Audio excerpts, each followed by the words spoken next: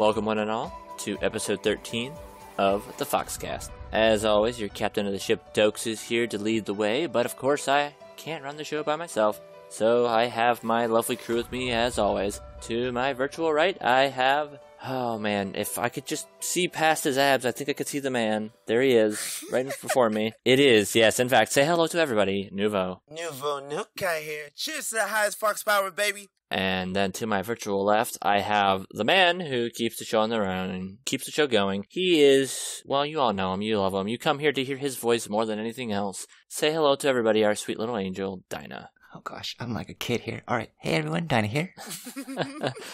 And, of course, we have a guest with us. This will be our first returning guest, so I am happy to welcome, once again, our founder and creator of the anime tracking website, Kitsu, and CEO of the website. Say hello to everybody, Josh. Hi, everybody. It's Josh. And I'm glad you're back, man. Thanks for coming back again. Thanks for having me. Well, you requested it, and people loved you. I think our most popular episode was the one that you were in, so it's great to have you back once again. That's because I kept refreshing the page. Yeah, that's... Boosting your own score count. We thank you for that. You're excellent. Everyone needs to know that I'm the best, goddammit. And let everybody know, this episode will not be your typical guest design. We ask all questions about their personal life. Josh is going to be joining us for our typical discussion-based episode. So this will be our first time having a guest join in on the main topic, which will be a lot of fun, I'm sure. But of course, let's stop dilly-dallying. Let's get into it. Let's start off with our questions of the week. We had a lot of them submitted this time, so I could not choose all of them. I'm sorry. Don't have that much time, but I will save some of those for the episodes coming down the chute. But I did choose 4. One of us each chose one, so there are several questions that we chose. If your question was not chose, it will be in the future, though, most likely. All right, so first off, this was the one that Josh chose. It's from @Broly. He asked, without getting too personal, can Josh talk a little bit about his family in general and what their thoughts are about his career choice? When you have to take care of a family, having a consistent and stable income is paramount. But when you decide to start your own business, there's a lot of risk, obviously. And you're never promised a steady paycheck. I want to know what pushed Josh in the direction to create his own business, especially one centered around an anime-related website instead of working on a normal 9-to-5 type job. Were you nervous or scared trying to start your own business? Did you have a lot of support from your family? Was Hummingbird/Kitsu simply a passion project? Or did you intend to make this career from the start? Also, do you have any advice for people wanting to create their own business? What are some of the pros and cons? Yes, a very meaty first one. So Josh, this is all for you. We're not all answering it, so come on, man, tell us. All right, cool. Well, Dr. Brawley, let me just start from the top. So I think a lot of you guys do know, some of you don't. But I'm married. I have 4 kids. That's right, 4. 3 boys and an adorable little girl. That's sometimes tough in terms of just running a business and not having like really good income anymore, like I used to have at one point. I don't think I could do that if my wife wasn't as supportive as she is. She's pretty great. So that's kind of, I think, essential, right? Like if you're married or if, you're relying on someone else in terms of, your living situation, it's really important that they're on board. So I'm fortunate in that respect. In terms of like what got me there, I think that like when you're an entrepreneur, you just have something that just eats in your gut, right? And it's just like no matter what you're doing, how much money you're making, how much respect you get for doing it, eventually that like thing starts eating at your gut and you're like, shit, I need to drop everything, drop all security and make something. And that's not normal. Like that's not like it's not like something you like want to have. I think if I could be happy in a 9-to-5, I would totally do that instead. Just because it'd be so much, I don't want to say easier, but like it'd just be like the consistency would be nicer. But you kind of have to like play by what works for you, right? So if you have that thing in you that's like driving you to make something, to build something, to find that success, you just got to kind of follow it. And that's what I did. And this isn't my first attempt at a business. I've tried so many times with things in the past. Like I tried a marketplace for buying and selling reptiles. I tried to open up a gaming center in my town with a friend. We called it Level 1 Gaming. And that was like, you'd pay to come in, you can play all day, we'd have tournaments and so on. And those both failed horribly. I lost a ton of money on both. And it's just like, whenever you commit months of time like that and you commit a ton of money like that and it's all for nothing, everyone thinks you're crazy, right? So like you have to have it in you to be able to ignore what people are saying, tell them to shut up if you have to, and keep pushing. And that's really hard. And I feel like that's where it comes in, where you either are entrepreneurial or you're not. And if you're not, I think it's really, really hard to push past all the negativity that is just associated with trying and failing, which every entrepreneur does. So yeah, I did have a lot of support from my wife, the rest of my family and my friends. Not so much, mostly because I have kids and they want to see what's best for them. So for a while, there was like, what the fuck are you doing? They're like, you're risking your livelihood here. And then like Kitsu / Hummingbird, it started out as like an idea. I wanted it to be something that could be big, but I never thought it actually would be, right? It just started out as like scratching my own itch with a friend. And it's kind of grown bigger than I ever expected. And I'm grateful for that. And lastly, advice for people wanting to create their own businesses. First, you got to have that itch, right? You got to have that thing in you, and maybe you don't even know what it is, right? Maybe you're sitting at home and you're like, I could be a serial killer or something crazy. Like you don't know what that is inside of you that makes you so uncomfortable in your 9 to 5 that makes it impossible for you to hold a normal job. A lot of time it's just that's not for you, right? You can't function in a normal job. I can't function. I've had so many jobs like Walmart, and I worked at Wendy's, and I worked at Radio Shack, and all these jobs, and I failed. I failed at them. I was terrible at them. It just doesn't work for me. My brain's not structured that way. So I think the first step is like making sure that's for you, right? Making sure you're not being like seduced by this like sexy idea of, what you see on like the front page of TechCrunch or what you're reading on Reddit, because business, like running a business fucking sucks. It's awful. It's hell. Like, honestly, it's hell. But you just do it because it's just like, it's a part of who you are, right? It's almost like, people are going to give me shit for this, but it's almost like, being gay, right? Where like, I feel like a lot of people wouldn't choose to be gay because everyone is like, I guess it's better now, but like for a while it just sucked, right? Like if you were gay, it's just like, fuck me, right? But like you can't change that. You can't just be like, okay, I guess I'm done for now. I'll come back to this in 10 or 15 years, right? So like being an entrepreneur is the same, where it's just like, you don't choose to pick how your brain works. You don't choose to pick what's going to make you like truly happy and eager to wake up the next morning. And you have to embrace all the bad that comes with that because it's worth it. And of course, you got to be consistent, right? You've got to want it more than you want to play video games all day. You've got to want it more than you want to go out with your friends and then sleep until noon, right? Like you've got to be willing to be uncomfortable, or you're never going to succeed. Because there's someone else out there who wants it more than you, and maybe they're less talented, right? Maybe they're not as smart as you, but hard work is going to beat that out every single fucking time. Like I can't make that any more clear. Like you have to work hard. And if you got that, that's all you need. You don't need to be talented. You don't need to be smart. I'm not either. So just like push and hustle. That's all you need. Coming from the man who was talking about sucking dick before we started recording. So. Oh my God, yes. It was either that or Oreos, guys. Yeah, man, it just comes full circle. Okay. But yeah, God damn it! For clarity, ladies and gentlemen. For clarity, I'm on this kick where I'm trying to reinvent myself, trying to be not terribly skinny, get a little sexier when naked. So, I'm on a diet. I got a personal trainer, working out every day, but I've given up all junk food. And like I told the guys, it's like an addiction. Like I'm fiending for junk food. Like I want Pringles, I want Doritos, I want, licorice. And I told them it's almost to the point where I'm going to be like sucking dick for Oreos in a week. And maybe I will be. And you know what? If you judge me, that's fucked up. If you guys judge me for that, that's fucked up. We're supposed to be an open community, goddammit.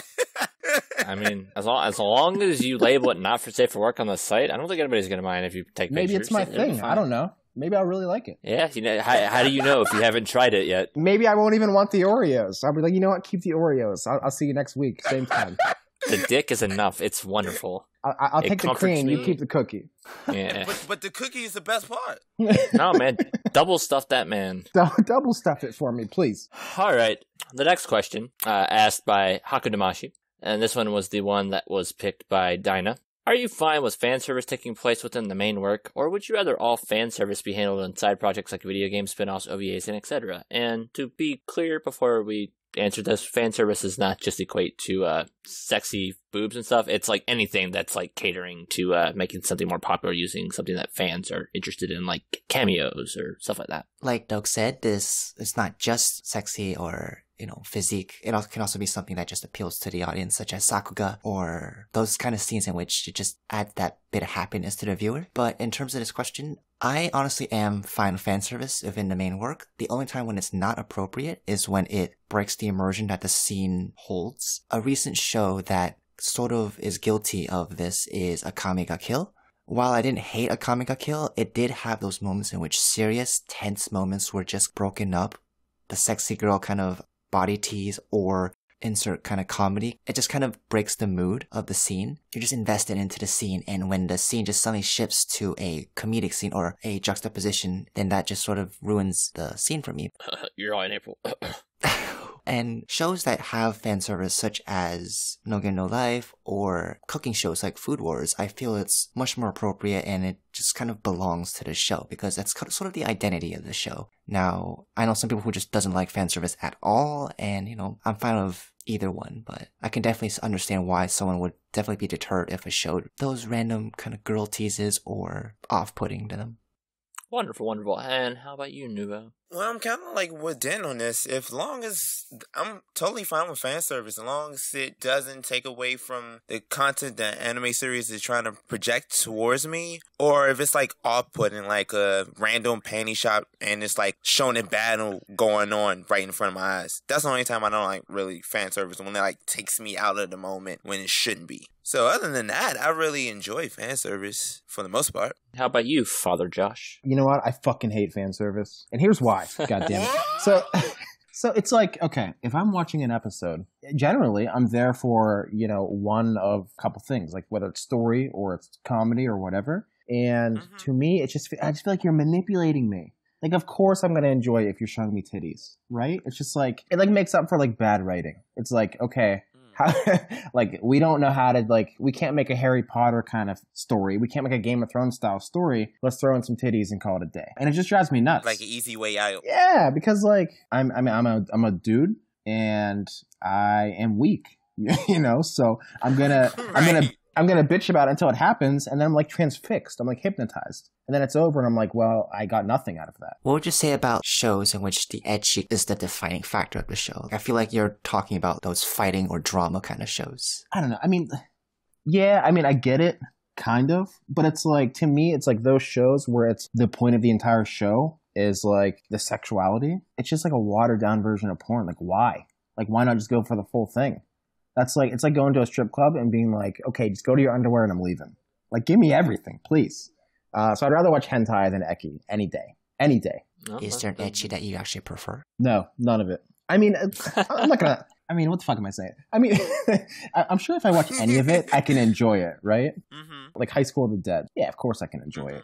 And like Darling in the Franxx, I mean, I love it. And I know that I love it just because I'm a pervert.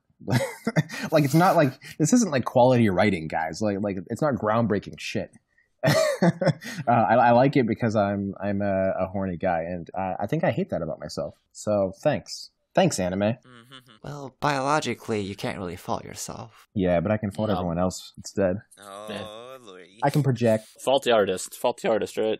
Yeah, come on, guys, try a little harder. Give me a real story. That's what I want. Yeah, and my 2 cents on it. So most of the topic, because this is most of the topic of fan service, is in relation to sexual fan service. I don't really care about ecchi shows. Obviously, that's the point of the show, so your cup of tea, whatever. But, when you're watching like a drama or any type of show that's clearly not important, it's just trying to squeeze out just a little bit more. Like a good example I can think of a scene. I mean, this anime is contentious to some people anyway because it's so popular. But so season 2 of Sword Art Online, the very first arc of the show, there is a part towards the end of the first arc where Shinon and Kirito are in a cave talking, trying to figure out who like the main bad guy is. This goes on for about 2.5 episodes, and there's for almost the whole episode where when they're having this very serious, like thoughtful conversation, the camera just keeps panning in on her ass and her thighs. It's so just like, we don't really care what we're writing about. Just look at the ass. It's very important. And I hate that because you don't need to really care what we're talking about as long as you're enjoyed our pretty visuals. I don't like fan service when it's pandering, for the most part, is basically what I'm trying to say. If it's basically there to be like, well, this will make people stay invested longer if they're bored by what we wrote, they'll at least be interested in what we put on screen. However, I do like fan service that is stuff like, for example, in the very first episode of Durara, Walker and, I can't remember her name, but they're like the manga anime light novel fans. They have a giant cardboard cutout of Holo from Spice and Wolf because the director of that show helped direct Spice and Wolf, so it was a direct reference to his work. And there are multiple times throughout the Durara, if you see them like in Ikebukuro and see screens, you can actually see scenes from Baccano, because again, same creator. Isaac Emiria, even characters from Baccano, make a cameo appearance. I love that type of fan service, because it's not actually doing anything to Durara as a show. It's just there to be small little fun stuff if you know the creator behind the work. Kind of like the money in Space Dandy is the same type of money they use in Cowboy Bebop, because Watanabe made both series, so that's just a fun little like fan service reference. Love referential type stuff. Hate, here's some boobs, here's some ass. I hope you enjoy, even though it has nothing to do with the show we're watching right now. Can I tell you guys like my deep-seated tinfoil hat theory? Yeah, sure. On the fan service in anime. So I believe in an irrational way that the reason there's so much fan service is because like the Japanese government is cracking down behind the scenes, and they're like, we need more fucking babies. And there's like, what can we do? Like what can we do? Like as a culture, what can we do? And then everyone's just like, why don't we just like slip it in? Like subliminally, let's slip some titties in here. Let's slip a nice thigh right here. And maybe it's, I guess it's not working. Like maybe at this point they should shift gears. But I mean, okay, before anyone like comes like with pitchforks at my door, I realize that holds no water at all, but I still believe it. So fuck you. Am I allowed to swear? I've been swearing. Am I allowed to swear? Is that okay? Is this a rated R podcast? That's cool. I'm pretty sure me and Nuvo swear pretty religiously on this. So yeah, really fucking heavy. You're good. Well, if not, you can like me out. That would be funny, but no, yeah, I think Dyna's the only one who doesn't curse really. Okay. Ironic, because I am the one who edits it too.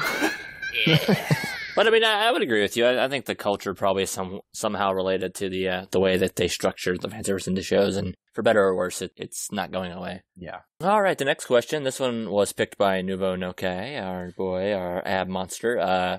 Here we go. From Gray Nani, they ask, was it a specific person who got you into anime? If not, have you gotten other people into anime? Nuvo, you go first. Oh, yes. I love you, Gray, for this. So, actually, my cousin actually got me into anime, oddly enough. When I was like around, I want to say 6 or 7, he introduced me to like Fist of the North Star and Akira, which was graphic as fuck, but luckily it did spark my interest. And then I slowly converted to like DBZ, Sailor Moon, and the whole Toonami block.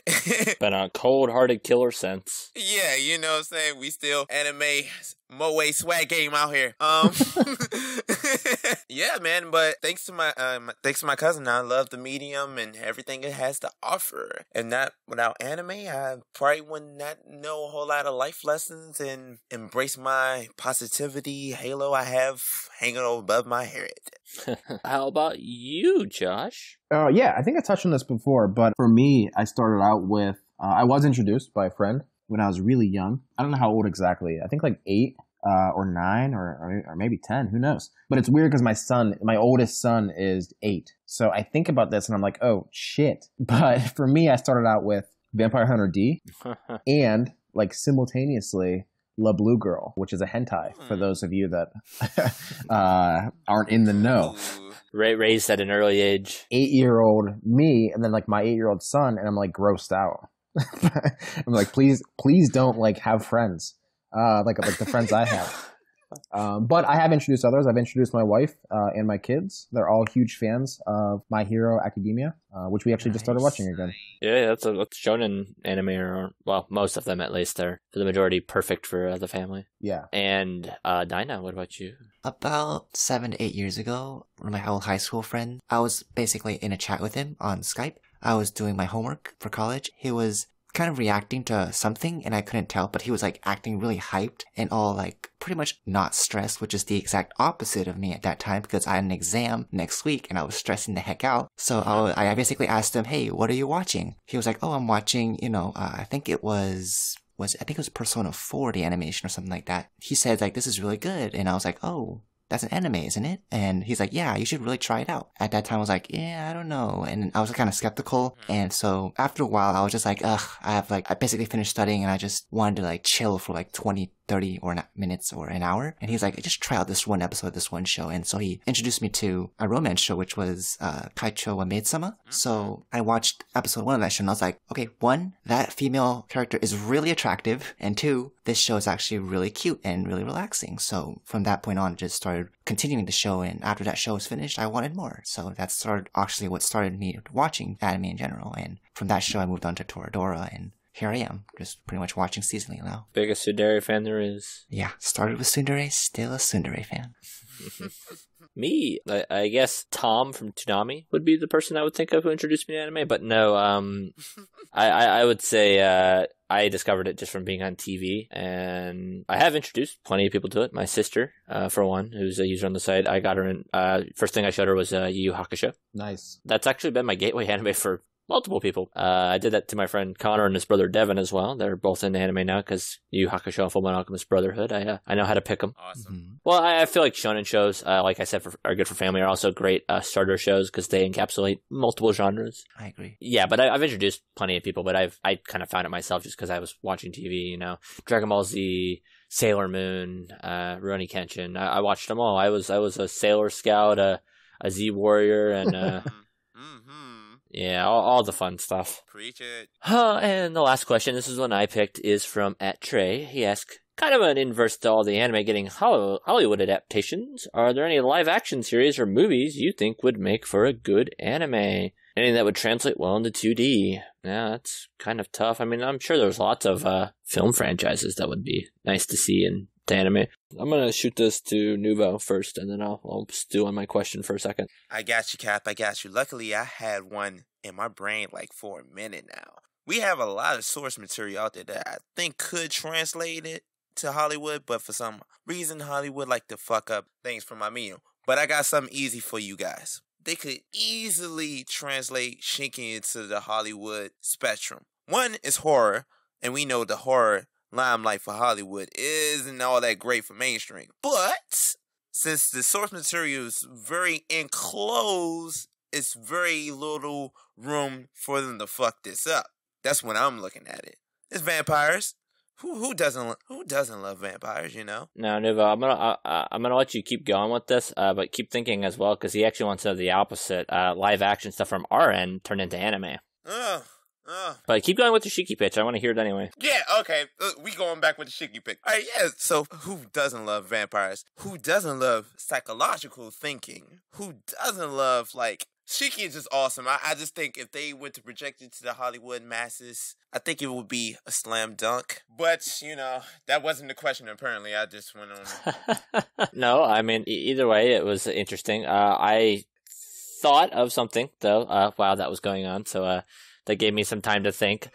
So I think it would be nice to see, you know, a lot of these classic kung fu movies, like a lot of the like Jet Li or Bruce Lee or, you know, movies like Ip Man brought into anime because, you know, they're so fun to watch, like the classic kung fu films. But imagine if they like rotoscoped the animation and made like frame for frame, like really cool, like animated versions of like some of the most classic kung fu films ever. So these movies that are really dated with their cameras, you could have like really nice, vibrant, crisp, fluid, just like ridiculously nice looking animation with them. I think those would be really cool to see be translated into 2D. That would be cool. What about you, Dyna?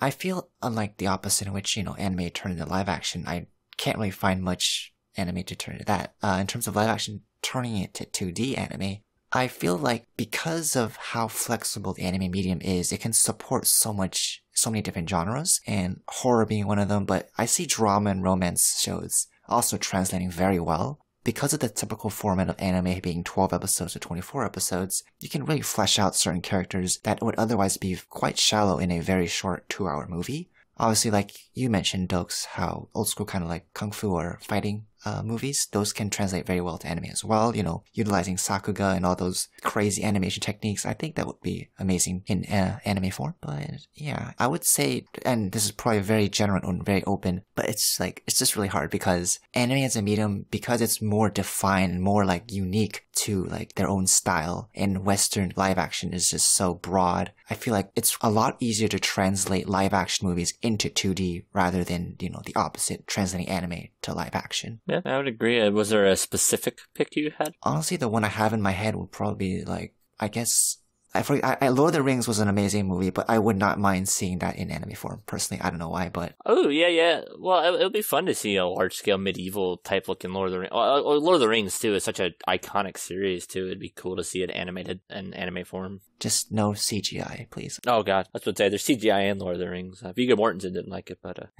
Okay, Nuvo's still thinking, I bet. So how about you, Josh? What's something you think would translate over well? I think the one thing I'd like to see more than anything else would be American Gods. I just think that the idea of like, bringing, ancient modern mythology to anime is a much more natural fit than trying to bring it to live action, just in terms of the scope of what you can actually do.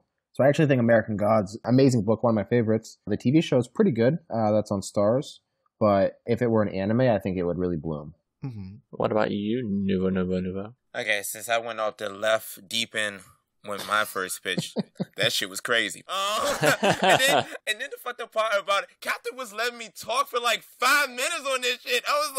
I was all passionate. I was like, yeah, I'm getting it right now. I did not want to cut you off. I had to wait until there was a pause. We were PMing each other. We were like, this fucking guy. Listen to him.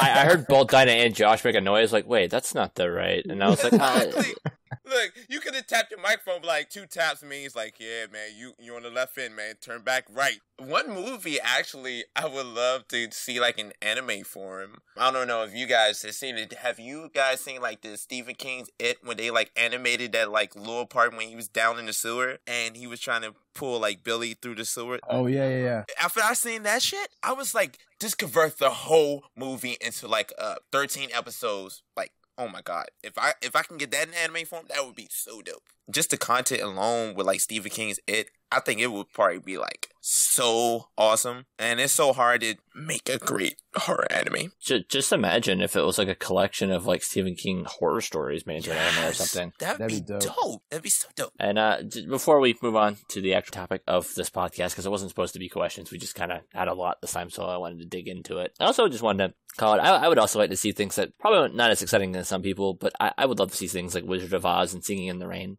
adapted in the anime, just to see what they would look like. Ooh, Wizard of Oz would be like so amazing. That'd be nice. Just seeing like one of the most classic films of all time brought with like really fluid, beautiful animation, it'd just be great. But that ends question time. We got through all of them. Thank you for all your questions. All the ones that were not answered, aside from the Josh-related questions, will be most likely answered in future episodes. We won't be answering those. Your questions were bad. We're not a fan of you guys. Delete your account. No, I'm just kidding. Oh, man. You're all banned. When Josh says it, he's always 100% serious all the time. He's never joked. Always serious. Ask better questions next time. You'll get picked. Damn. Truly is a shame to live in such hard times when people can't. All jokes aside, the main topic tonight is about animation. I know that's surprising, but we're actually talking about animation itself.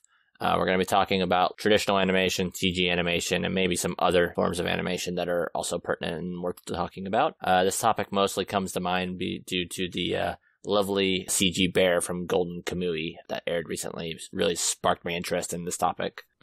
So before we dig into it, I want to tell everybody, if they're not aware for whatever reason, what traditional versus CG, and I don't have it listed either, versus digital animation are. Traditional animation is everything is drawn frame by frame and then animated. It's as simple and as classic as you get. CG animation, CG stands for computer graphics. These are made by computers, obviously, and they make these things that are meant to be cheaper, more efficient, and to animate stuff. And it's usually aimed specifically at making things like machines, like cars and planes, and other things that are really hard to draw frame by frame because of how complicated their designs are, easier to make into the shows. And a lot of people nowadays are not trained to draw things like animals and machines as well. So they're harder to draw for traditional artists who don't exist as much anymore. So CG animation is used more frequently. And then there's also digital animation, which is just, most of it is also done on the computer, but it is done to emulate traditional style. There's a lot less of the busy work of frame by frame on paper. Instead, you're doing that frame by frame on a computer instead. But yes, what are some good examples of traditional anime that really shows why traditional anime is so loved by so many fans, guys, other than like Cowboy Bebop? Well, I mean, there's this one show. It's I don't know if you guys all seen it. It's kind of story-wise not so good, but animation-wise, it's one of my favorites. It is called Hyaka Samurai Bride or something. It's an ecchi show, but it's also done in an art style in which the lines are drawn in a paintbrush style, sort of like Street Fighter 4, if any of you ever played that. Oh, cool. And it's just a beautifully animated show. It's just one of those shows in which you cannot replicate with CGI at all. And so that show is just so beautiful in its visuals. And another show in which traditional animation is just wonderful is one of the most iconic animated films is Redline. Redline Oh, yeah. took 7 years for Madhouse to, I think it's Madhouse, for Madhouse to animate, and they basically drew every single frame one at a time. So if you were to pause that movie at any frame, it would make a perfect wallpaper, and it's just beautiful and aesthetically pleasing. Quick fact check, you are right, Madhouse was the creator. Cool. How about you, Josh? What's an anime that just makes you think, this is why just traditionally drawn art anime just makes me come? What's the one? Yeah, I mean, for me, I think it's got to be Garden of Words. I didn't even like Garden of Words. I found it super boring. Didn't enjoy it, but the animation was incredible. I watched the whole thing because of the animation, and I feel like that's the only reason they made it. They were just like, let me flex on all these other animators. Don't worry about the story because it's bad. I mean, I'll fight you on that. I found the film very interesting and nuanced, but He ain't the only one. Makoto Shinkai makes just orgasmic stuff. Yeah, the animation's incredible. I've never seen such beautiful rain. Yeah.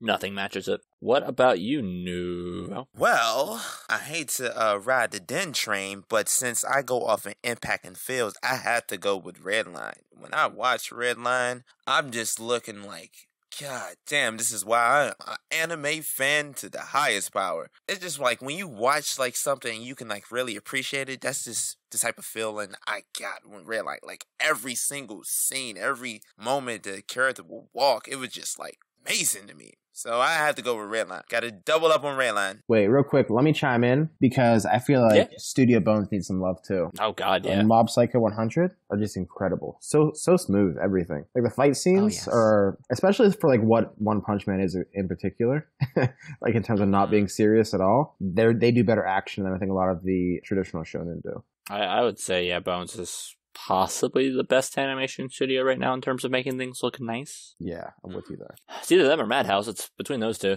And then if you want, nice background and pretty everything else, I would say it's between PA Works, Kyoto Animation, and Makoto Shinkai.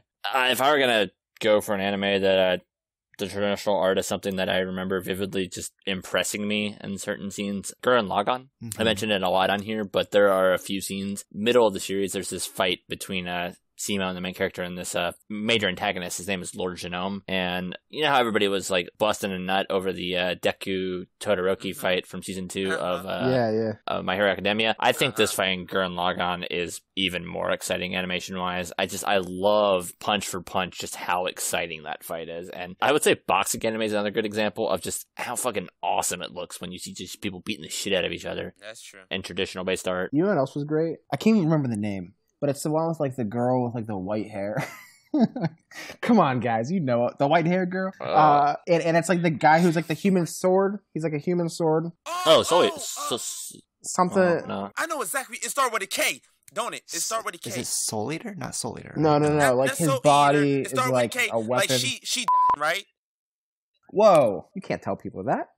I mean, fuck it. I mean, if they didn't see the series by now, I mean, I'm sorry, but you know what? That's the series you're talking about, right? Yeah, it's like a Kata. Is it Kata Nagatari? I ain't gonna say the Japanese name. Hey, creator, I'm not saying the Japanese. Are you talking about Katanagatari? Maybe I am. Same thing. Actually, you know what? When you say it like that, it makes so much more sense as a name. Yeah, are you talking about the series with the guy who's going to beat like the 12 sword? Yeah, yes, that's okay.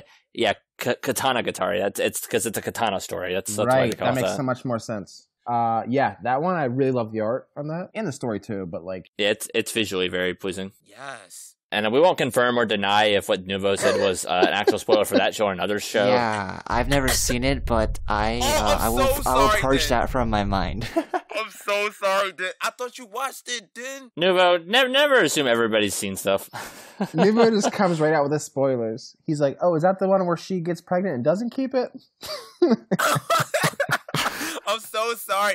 It was just I just remember because it was so impactful. I was so pissed. Dyna, for me, when this goes live, can you bleep that when he says that? I will bleep it to the fullest of my abilities. Oh my god, I'm so sorry. I'm so sorry. Yeah, okay. Oh my god. Well, before Nuvo spoils something else, let's move on to CG in a moment. Or was there something else you wanted to say, Dyna? A very quick shout out to Violet Evergarden from last season. Oh yeah, anything Kyoto Annie is beautiful. That was great. What's a good example of CG, guys? Because there's not a lot. Berserk 2016, hands down, easy. Gosh. Easy peasy. Oh yeah, totally. Totally, man. Oh, Golden Kamuy, man, the one that inspired this podcast. Oh yeah. Yeah, that bear, it just makes me wet. I don't even have a vagina. Real talk though, I really enjoyed Inuyashiki, or maybe I'm pronouncing it wrong. The one with the old dude, you know what I'm talking about. Yeah, I think you pronounced it right. That's how I say it too. But I think the CG there is really good. Mm-hmm. It doesn't feel like it's wrong. You know what I mean? Yeah, a lot of times I would say CG that has to do with non-organic things like robots. Because Inuyashiki, they're basically cyborg type people. It fits. Right. I think there was a show recently that really defined CG anime and really just set the bar for it, and that was I believe it was 2 seasons ago, it's Land of the Lustrous. Oh yeah, That show is hands down probably the best CG anime series to have come out in recent years, and probably the CG anime that many future animes should probably look up to.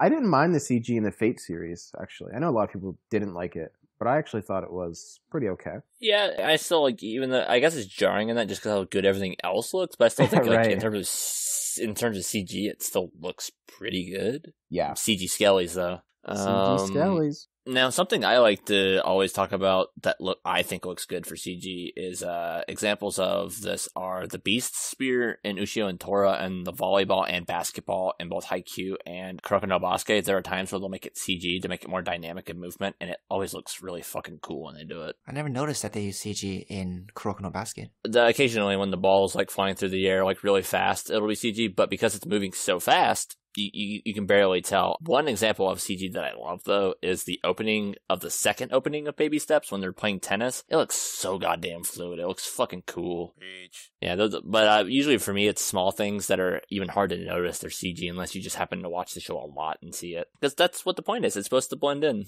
When it sticks out so much that it makes you go, oh, Jesus Christ, stop, please. Yeah. I think it's a challenge, right? It was just like, if, for example, there's like Final Fantasy Advent Children, right? Where it's like all CG. Yeah. And that's fine because it all fits with each other. You know, I just feel like it's like Who Framed Roger Rabbit syndrome, right?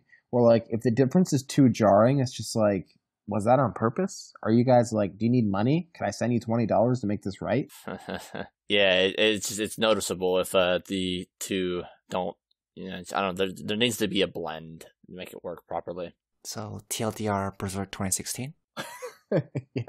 Well, and it sucks too because there are a few occasional scenes that are traditionally animated and they look good, and then you see the rest of the show and you're like, oh my gosh, they just move like the Terminator from the original Terminator movie.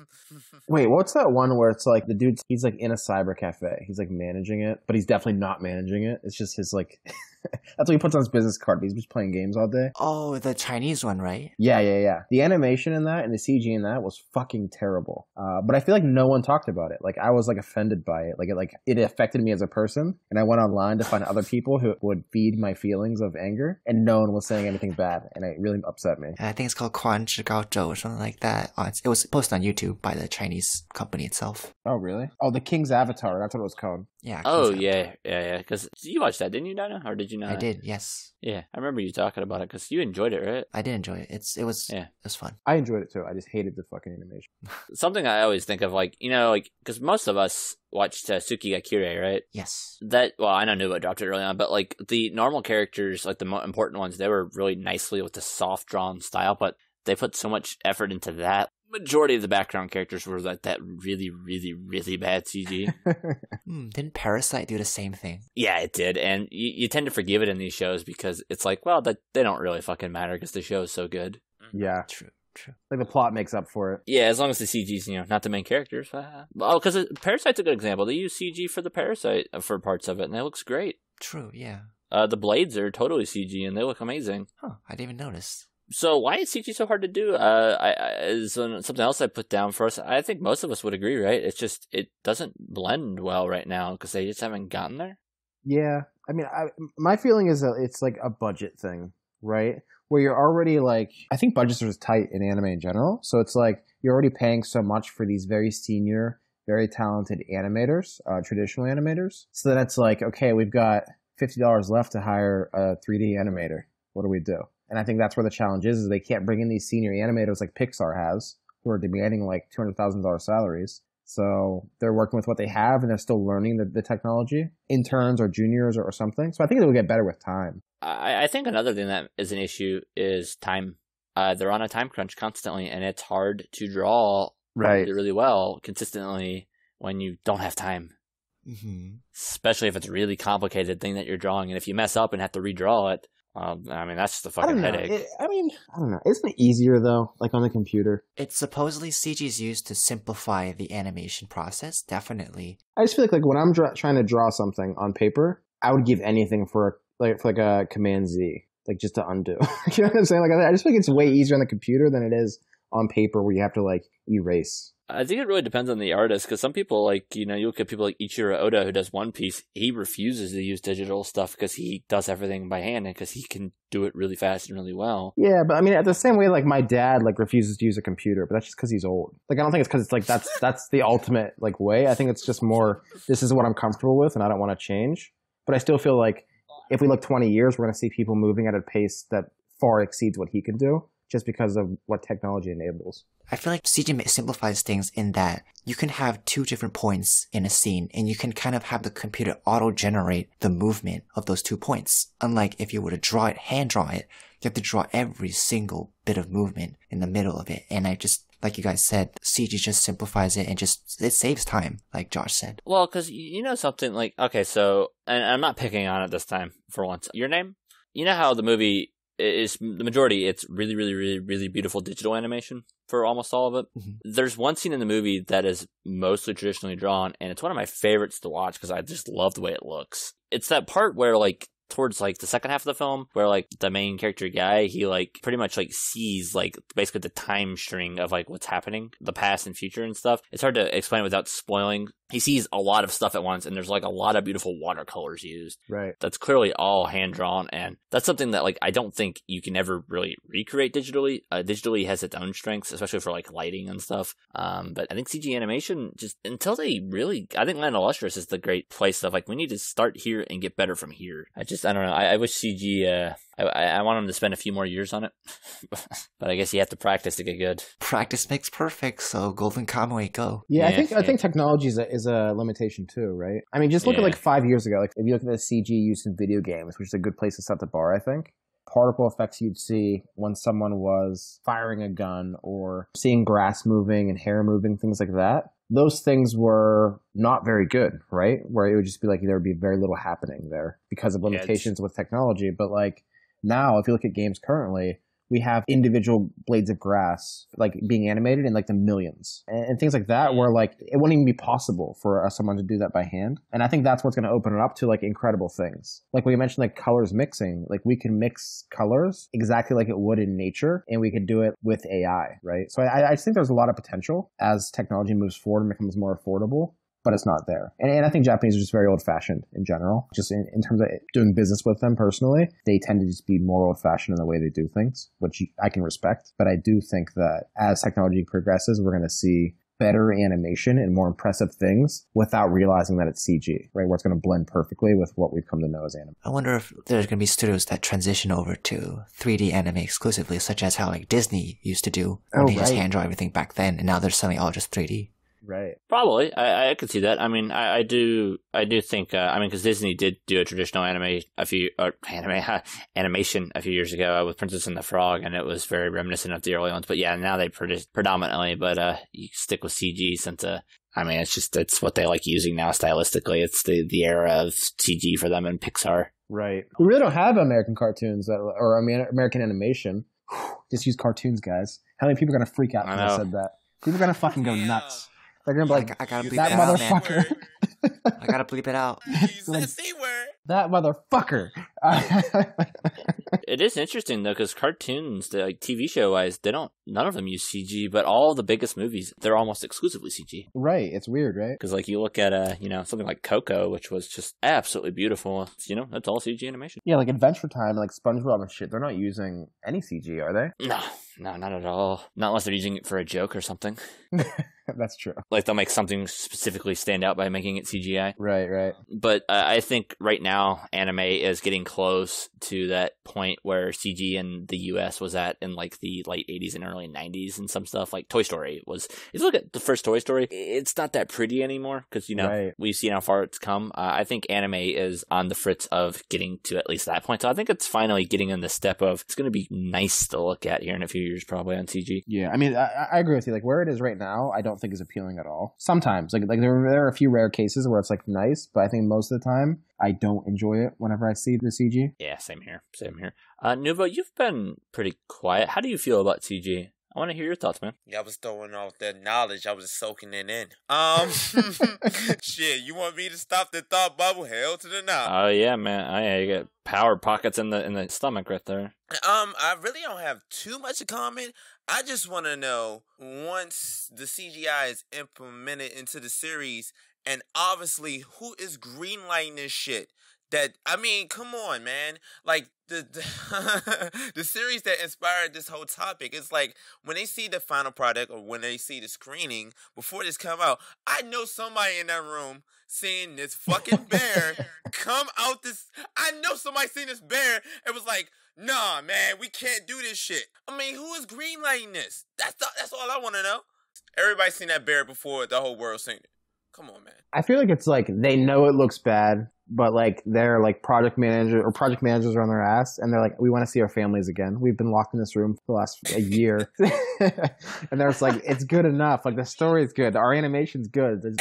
Let's miss me with the CG shit. But I understand from that aspect, like the time, frame and pressure. I understand all that. It's just like, I never seen a series where we see the CGI icebergs and that series actually good, you know what I'm saying? I mean, the only series that I can say, like, the CGI is, like, kind of so-so, but the story carry weights and make you, like, want to watch the series, even though the CGI is kind of out there, is, like, nice of Sandodia. Other than that, I don't really see a series that, like, you watching it, damn, this story is so good, I can just say, fuck the CGI.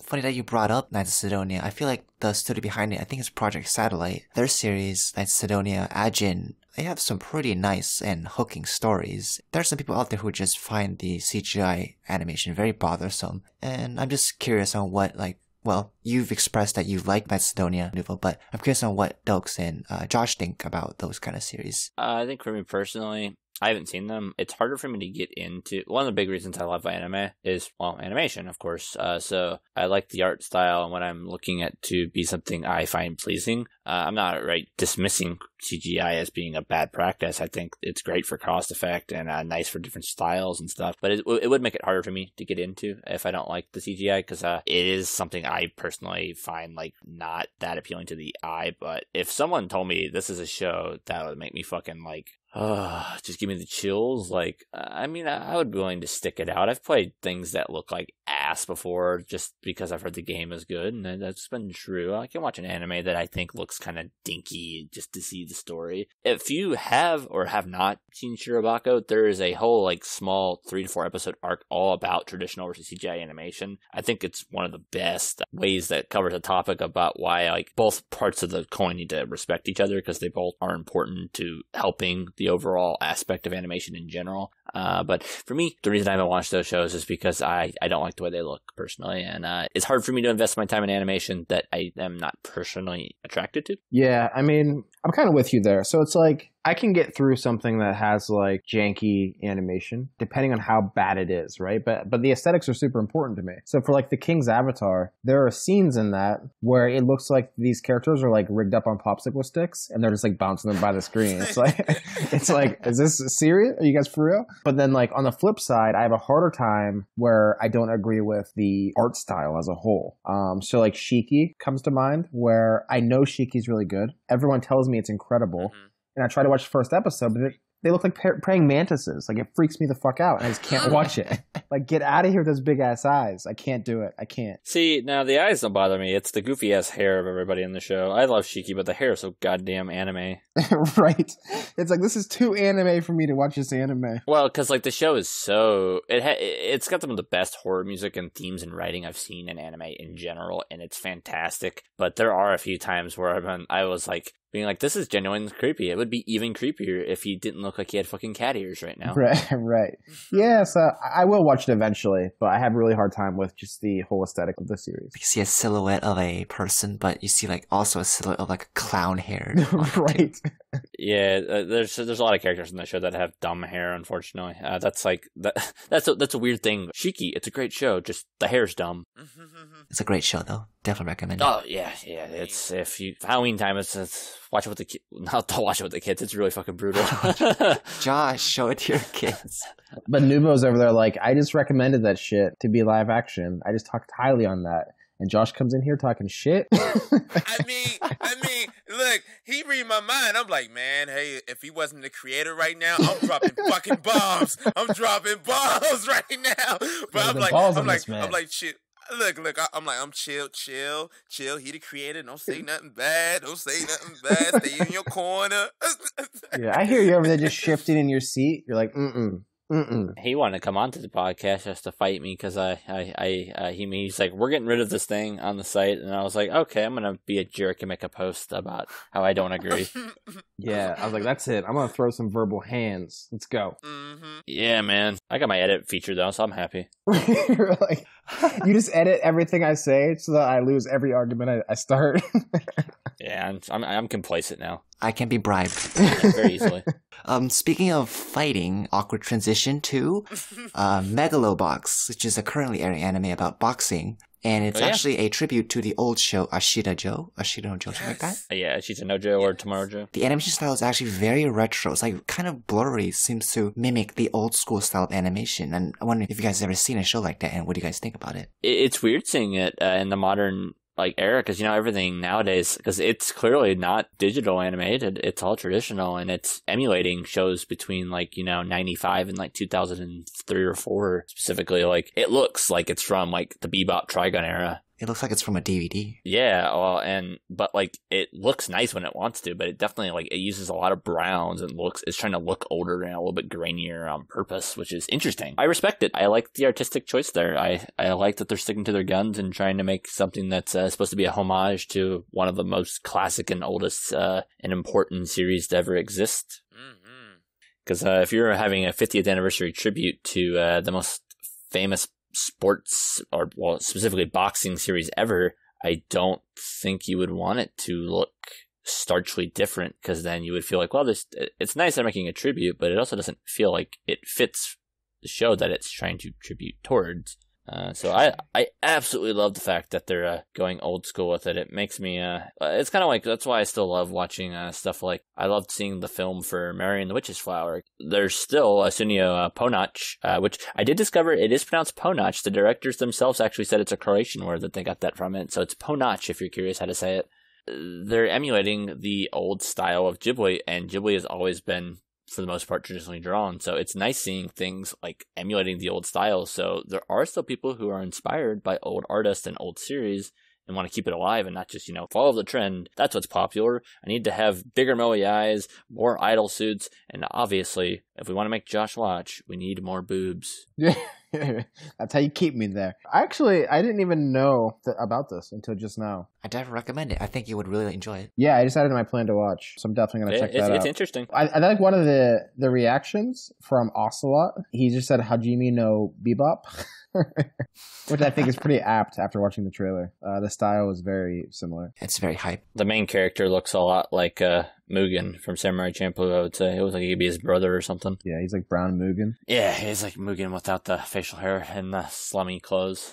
Right. But yeah, I don't know. Personally, I'm really, really in favor of seeing some stuff emulate old styles. That stuff always makes me happy. What about you? How do you feel about it? Did you pose the question? I really like it. Honestly, I do like it more if the lines were more solid. Because first when I saw it, I was like, this is quite blurry. But I can definitely respect the fact that you're like you said, it's paying homage to one of the most iconic fighting series to ever come out in anime. And I definitely respect it. And it has good animation when it needs to. It's really good. And I'm not going to let that bother my enjoyment of the show. Right on. What about you, Nuvo? Did you start it up? I did, because I'm a huge Samurai Joe fan. You're a Joe and Hippo fan, so this is right up your alley. Oh, yes. When it said 50th anniversary of Tomorrow Joe, I was like, fucking sign me up. First episode, I was into it, man. I just like, one, it's throwing me back into the time of when I fell in love with anime, because, you know, I'm a 90s kid and stuff like that. So it reminded me of a lot of series from that time period. Also, it's just fucking awesome to see a boxing anime back. It's so hard out here to make good boxing anime, and then it's paying homage to one of the iconic ones there is in Tomorrow Joe. And it's doing it so well so far. So far, it's doing it so good. How did you feel about because did you see episode 2 yet? Yes, I did. That he's gonna go by Joe. Did that just make you so happy? I literally was like, fuck yes. And then the way they did it was so neat. I was like, at first, I was like, they probably going to not say Joe. They probably going to be like, make his name to like Tomorrow or something like that. But then he was like, let's go with Joe. I was like, fuck yeah. I was like, yes. I just like everything about it because it reminded me of Tomorrow Joe. Even his threat, the guy that he trying to fight towards and to fight into his boxing ring, even he remind me of the character from the O series. I mean, just the way they doing it is so smart. The way I can't say too much because I don't think. Yeah, you already spoiled one show, so no more. Yeah. And Tomorrow Joe is one of those series. If you don't know what happened, I don't want to tell you. But I'm so excited to see how they gonna either they gonna pay homage because right now it's identical. They like changing a couple of things, but they paying homage just like his own thing, but just nudging like, yeah, this is that 50th anniversary. That's all we need to do to get Nuvo to talk. Was talking about some boxing anime. And Dyna, you brought it up. There you go. He's making me excited to see it now. Like, I feel like I gotta watch it tonight. I'd recommend it. Go for it. Yeah. It's taking about 40 minutes. It won't take you too long. So before we finish off the main topic, were there any other animation styles specifically in anime that you were wanting to call out, talk about, or were interested in discussing? Because, I bring it up a lot because it's one of my favorite types of animation. Rotoscoping animation, which is in things like Funimo Amu and Kids on the Slope, where they actually mimic and draw frame by frame people's real movements so that people look more fluid and real. I fucking love. I wish there was more rotoscoping animation for sure. Aku no Hana. Oh yeah, that's true. That's a great example of that too. I only watched the pilot, but I loved what I saw. Isn't Ping Pong rotoscoped as well? I haven't watched that yet. No, Ping Pong is just Yuasa. He's just crazy. Oh really? Yeah, he does, if you want to have the most exaggerated and crazy, colorful, traditional art ever, he's the guy. He just, I don't know, it's hard to explain his art. It's definitely all traditional, but it's, fucking bonkers, and I love it. Gotcha. Yeah, I haven't watched it yet. I mean, it's on my list forever, and I always see people talking about, how unique it is. I was just under the impression that it was rotoscope. Yeah, have you watched Kaiba, the Tatami Galaxy, or anything he's made before? Yeah, Tatami Galaxy I checked out. Okay, so same guy made both of those. So Gotcha. You know how crazy it is with the characters, same kind of stuff. You're gonna get am I even sober right now? Yeah. It's crazy sometimes. It makes Ping Pong more exciting than I've ever seen in animation, though. It's fantastic. Something anime doesn't do, but I would love to see. Very few films use it. Stop motion would be cool. No one's gonna do that, but stop motion animation, I love. Stuff like what was it, the box trolls or whatever. I think used it, and some other stuff too. Hit me with that Rudolph classic. Oh god, yeah, classic. Yeah, and claymation too. Yeah, I'll take that any day. Claymation. I'll take some claymation anime all day. Give me a 12-episode claymation series. I'll watch it all day. Is there any claymation, Japanese claymation? Possibly. I mean, you think there is, right? I just don't know. There might be some shorts at least, but I don't know about full series. I bet you if I ask Alice, she'd tell me. Find it out. She always knows every short out Kitsu there. people, we need to know. Yeah. You comment every single one that exists, and then we will tell you we'll watch it, and then we'll see if we actually do. Right. Replace the CGI bear in Golden Kamuy with a clay bear. Oh my god. That'd be that might work. Hilarious. That'd be kind of cool. That might work. If he would have came up like a clay bear, I'm like, man, that shit hard right there. It might have worked. Be like the big fucking Yeti and Rudolph, and just be like, "Arr." Yeah. I wouldn't mind having comedy anime where one character is claymation and they never address why. That would be funny as shit. Yeah, you got shit like Cromartie. It could have passed that because Cromartie High School, everybody looks like they're almost paper cutout half the time when they do stuff. It's hilarious. Yes. Before we end up moving to the end of this, is there anything animation-wise specifically that you guys wanted to talk about? One ultimate question is, which studio creates your favorite animation style? Kyoto, Madhouse, PA, Bones, Satellite? I'm not going to be partial to just movie style because I really do love people I absolutely love everything from the Ghibli artists from Miyazaki and rest in peace Isao Takahata, who recently passed away, and Yonebayashi, who is carrying on the style. And then I also really loved when he was alive. Satoshi Kon's art was really beautiful, very realistic. And then Mamoru Hosoda, I love his I love a lot of artist styles specifically instead of company styles. I love seeing specific artists that I know that I'm like, oh, I love seeing this. I haven't seen this guy draw something in a while. But if I had to pick one animation studio that consistently right now is always nice, Josh named him earlier. Bones, I think right now is the top dog in animation right now. Yeah, I mean, I'm right there with you. I think my favorite would be Bones. I do really like the stuff that Production IG puts out. Yeah, very good stuff too. Yeah. It isn't mind blowing, but I think it's just consistently of high quality. How about you, Nuvo? Madhouse, baby.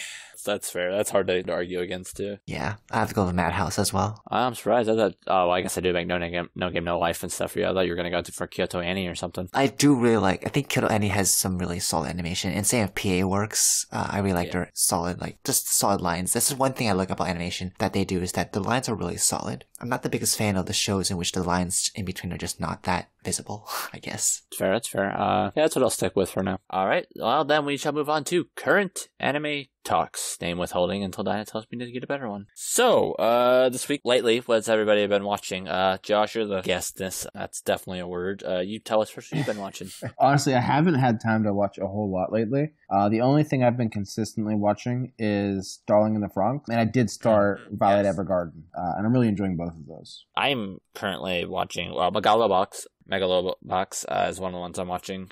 Oh, I just finished finally, after long time, season 2 of Kekai Sensen, and I really enjoyed it. That was on par with the first season. Oh, you really think so? I think so, yeah, because I thought the first season was really great at focusing on Leonardo, and then season 2 did a great job focusing on everybody else. The finale was good, but I mean, it's kind of hard to match a 1 hour plus finale that the first season did. Gosh, I feel like I was watching something. Oh, I started that one seasonal anime about the baseball, salary with making the money. How much money you make is based on how well you perform. It's got a lot of really shitty CG, actually. So it makes the baseball games look kind of like ass. And it is really boring so far. So far, after one episode, I don't recommend it. I'm going to give it a few more episodes. And if I don't like it, even as a baseball-loving motherfucker, I might drop it. I wish I knew the series you was talking about, though. We'll link it in the description below. Yeah, I'll go find the name of it when one of you guys is talking in a moment. Other than that, I watched 1 or 2 episodes of my very, very slow burn Polar Bear Cafe again. So I think I've watched 27 episodes over the last 4 years. So I'm getting there slowly. You and your watched 1 episode and stalled out for 5 years. Yeah. I don't know what's up with that show. I love it. It's hilarious. It's one of the funniest anime I've seen. But I take it in slowly, just like Josh does his junk food now. What have you been watching, Nuvo? That you probably have enough to list so I can go look up the name of that baseball show. Megalobox, 50th anniversary. It's amazing. It might just take the crown. Oddly enough, I don't know. Maybe because I'm a Tamara Joe fan and the hype is real at this moment in time. Who knows? But we got an action-packed series. It's so great so far. I'm also watching, of course, My Hero Academia Season 3. Starting off really good. I did hear the first episode was basically a recap, though, right? It was, but since I know the source material because my little brother actually tells me what's about to go on. Don't worry, shit is going down in this season. I'm also watching Steins Gate Zero, which is heck yeah, man. How was it? That first episode was good. Man. I'm watching this shit damn. I like the way. I wish I would have really rewatched the first Steins Gate because they was throwing so much stuff at me from the old series. I'm like, whoa. But still. A quick pointer is before anyone watches Steins Gate Zero, please watch episode 23 beta that is on YouTube. You have to watch that before you watch Steins Gate Zero. It's sort of the linking episode that links the original series to the current Steins Gate Zero. Is that just episode 23 in the standard series then? It's basically episode 23, except the last tab is completely changed. You can actually find it by typing in Steins Gate 23 beta onto YouTube, and you can watch a 10-minute alternate ending of episode 23. Wait, so is Steins Gate Zero the same characters as the original? Yes, it is. Steins Gate Zero takes place in the other timeline, and I don't want to spoil the original Steins Gate, but it basically takes place if Okabe from the original Steins Gate didn't move forward with his plan to. Yeah, there's something that happens to somebody in the very first episode, and we don't really discover the link to that until far later into the series, and Gotcha. isn't able to do that and fix those things, then this is like that timeline. Gotcha. Okay. I gotta watch that. What's up with Mayuri having like G cups all of a sudden now? That's surprising. Like her boobs seem like 3 times bigger. It's been 8 years. I mean, yeah, but I was like, damn, what's going on here? They're like, hey, we gotta sell these DVDs. Well, Dyna, you have to find that link for me then, because I haven't seen it yet. Unless I watch it first, then I'll link it in the bottom as well. Yeah, we will link it in the description below, and I'll send it to you guys later. Steins Gate Zero is a must watch. I'm also watching Afterlife and Cooking. It's so good. I wasn't even gonna pick up this series, but I'm kind of glad I am. It's really good. It's really good. I'm also watching Tokyo Ghoul Re. I mean, you know, I had to watch it now. It's good. I'm glad that I'm glad to have it back. I'm a Tokyo Ghoul fan. A lot of people didn't like season 2. I like season 2, so fuck off. I'm just really glad to have Tokyo Ghoul. Just experience the characters again. I wish they would have kept the same theme song. But other than that, I'm enjoying the ride so far. So far, so good. So far, so good. I'm also watching Food Wars. The new installment. Oh my god, Dan, it's so good. It's so good so far. Oh my god, it's so good. Food Wars, I love Food Wars. It's so good. It's so good. It's glad to have it back. Well, before we move on to what Dyna's watching, because he's the last one, just to note, as somebody who has watched both Season 2 of Boku no Hero and Food Wars, I'm not watching them for the season, because I'm just going to... Those are the type of shows I like to wait until the whole thing is out, so I can just watch them leisurely, like 4 or 5 episodes a night. But once the season's over, I'm going to watch both of them. And I'm actually waiting for everyone's consensus on Steins Gate Zero before I decide to watch that. So far, it seems like the consensus is good, so that's nice to hear. Yeah, it's good so far. So far, so good. All right, Dyna, what the fuck are you watching? Aside from the continuing series from last season being Darling in the Franxx, Seven Deadly Sins, and also pretty much a lot of shows that Nuvo mentioned, Steins Gate Zero, Tokyo Ghoul, Food Wars, those are all amazing. I am also watching Sword Art Online Gun Gale Alternative because I'm not the biggest hater of Sword Art Online, unlike a lot of people, and I'm just curious on what they do with this series. Then is it actually good? I didn't check it out. I mean, I'm a Sword Art fan of some of the material. I'm not a hater. Yeah, hit or miss. Yeah, pretty much. That's how I kind of take the series. It doesn't have Kirito. It doesn't have Asuna. It's completely different characters. Oh, you're not selling me, Dan. You're not selling me. It's not bad, but it's nothing stellar. But if something does happen, it's not a bad watch. If you're free, check it out. Maybe it'll entice you. Okay. The main character is a lolly, but she's a 21-year-old lolly, I think. I'm not sure. Okay. She's pretty good at the gun that she's holding. So that's that. Okay. No, we're just like, no. It just sounds like Dyna playing a girl in a game, basically. I mean, I was like, I'm thinking like this, Captain. I'm like, man, if I really want to, I just get a camera. I just go down where Dan living at. Just follow Dan, man. Face cam. Yeah, but aside from that, I am watching one more show, and that is a show that finished last season, and that is called A Place Further in the Universe. Right. It's the show in which they go to Antarctica and stuff, and it's just such a relaxing and nice show. It's probably one of the... I'm not the biggest fan of slice of life, but this is probably one of the best slice of lives I've seen in a while. So definitely recommend it. It's heartwarming. It's about a group of girls fulfilling their dreams, and it's just wonderful. So definitely recommend it. Sounds good. I do plan on starting one other show because I'm curious about it. It's being made by Studio Feel. Some people have made Sugiyakire. I think the show's called Hina Matsuri. I want to try it. It's funny. It's funny. It is? Yes. Oh, good. Yes, it's funny. I think it reminds me of Gitama a lot. Oh, cool. Yeah, that was one show I wanted to try out. I just haven't had time to do so yet. Okay, so Josh, on your side, anything else you want to talk about anime-wise? So I definitely recommend anyone who hasn't checked out Darling in the Franxx to check it out. It is unnecessarily sexual. Unnecessarily. But I do think that 02 is the best thing to happen to anime. Yes, preach. So there you have it, boys and girls. So now, with those glorious preachments made, Josh, is that going to be your recommendation of the week, or is there a show you would like to recommend for everybody to go watch and see? Oh, no, that's my recommendation for the week, absolutely. That would be the recommendation of the episode, then. Sounds good. Well, then, once again, thanks, Josh, for joining us, and your dog as well. I appreciate the both of you making time to come to our episode. But not Josh's dog, but Josh yourself. It was a pleasure to have you again, man. Thanks for wanting to come on. Yeah, thanks. No, absolutely, guys. Thanks for having me. Yeah, it was a pleasure having you. So we'd love to have you on again sometime and ask you more questions and have age-appropriate answers for you. You know, all about your hentai when you're 8 years old, all the great stuff. Don't act like, oh, you guys weren't looking at hentai when you were 8. I think the first time I saw boobs, I was 10, so that wasn't too much older.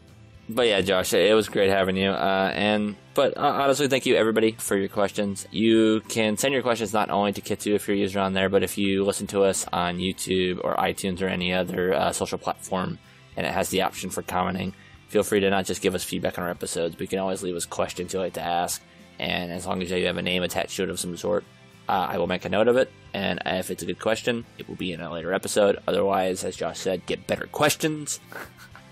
But all in all, thank you all for everything. You can always check us out on YouTube, iTunes, WordPress, you name it. All the links will be below attached and all the fun stuff. But my name is Doaks. It was an absolute pleasure to have you all once again, and I'll see you again soon. Later. Nuvo Nokai here. Hey, it's Dyna. Thank you, Josh, again for being on today's episode, and we will catch you all next time. Bye, guys.